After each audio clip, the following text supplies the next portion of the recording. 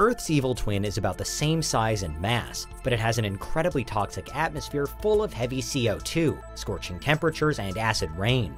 Venus is so inhospitable that we gave up on sending probes out there before the turn of the century.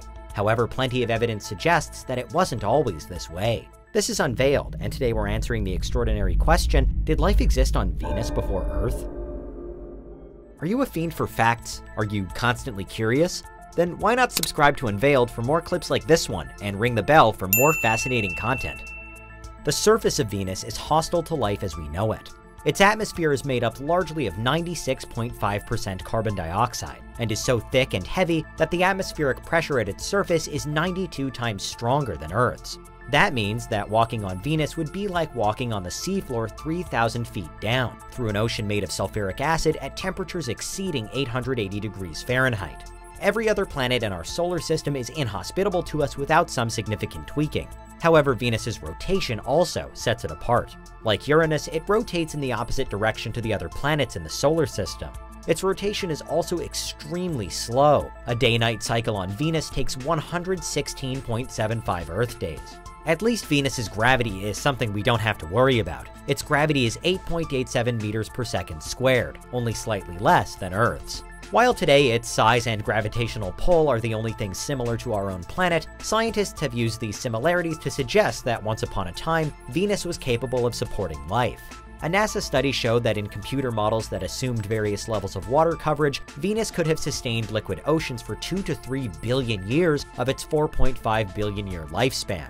Considering Mars only had liquid water for 400 million years, Venus is a much likelier candidate for hosting alien life. In these simulations, it was found that temperatures on Venus ranged between a relatively comfortable 68 to 122 degrees Fahrenheit.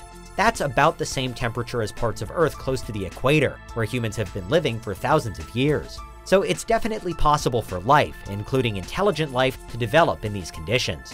This revelation has led to a change in our understanding of what kind of planets may be habitable outside of our solar system.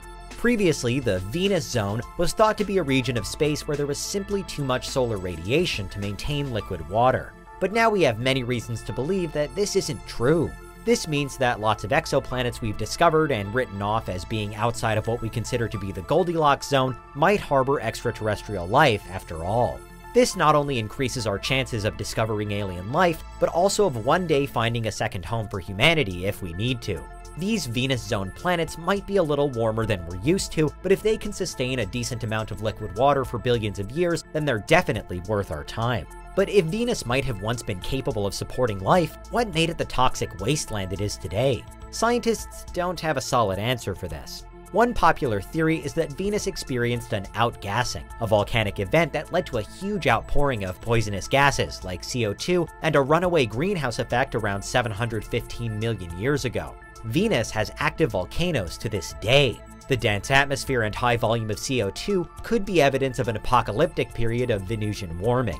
With climate change one of the most pressing issues facing mankind, understanding how Venus came to be this way could help us prevent the same thing from happening to Earth. If they were identical twins once, they could become identical twins again, and not by way of Venus's clouds dissipating and allowing alien life to thrive. Then again, other theories say that Venus's liquid ocean may have also been its downfall. Unlike Earth, Venus doesn't have any moons, but if it once had water, it would still have a solar tide controlled by the sun's gravity. Some evidence suggests that tides can actually slow the rotation of a planet down. In 2019, researchers at Bangor University in Wales argued that this may have occurred on Venus, causing its incredibly slow rotation and resulting in the planet becoming uninhabitable. One barrier to further study is the fact that Venus's surface is only 500 million years old, so it formed after the planet was already hostile to life. While Venus's clouds might be full of sulfuric acid, the space above the clouds has often been suggested as the site of a potential human colony. About 30 miles over the planet's surface, the pressure is similar to Earth's at sea level, and the temperature drops to 140 degrees Fahrenheit. Besides being friendlier to humans, though, these clouds could be the last refuge of any life that may have existed on the planet. Sturdy microbial creatures could be living in those clouds quite happily. We know that some organisms can thrive in extreme conditions on Earth. Tardigrades, for example, can survive in temperatures ranging from -328 degrees Fahrenheit to 300 degrees Fahrenheit, and our own clouds are home to all kinds of microbial life forms. So clouds, thin and light as they may be, are ecosystems all of their own, and Venus's might just be the same. It's also possible that such organisms could have spread to Venus from Earth. Rocks ejected by Earth by violent impacts, for instance, could have reached Venus before, just as Venusian materials could have reached our own modest shores. This means that an interplanetary migration of small organisms could have taken place in the past, and that humans are naturally Venusian in origin, or that Venusian life forms are descended from Earth. It's equally possible that both planets had life seeded on them from another body in the solar system, and that these life forms evolved completely separately on neighboring planets for billions of years, before Venus was devastated by greenhouse gases.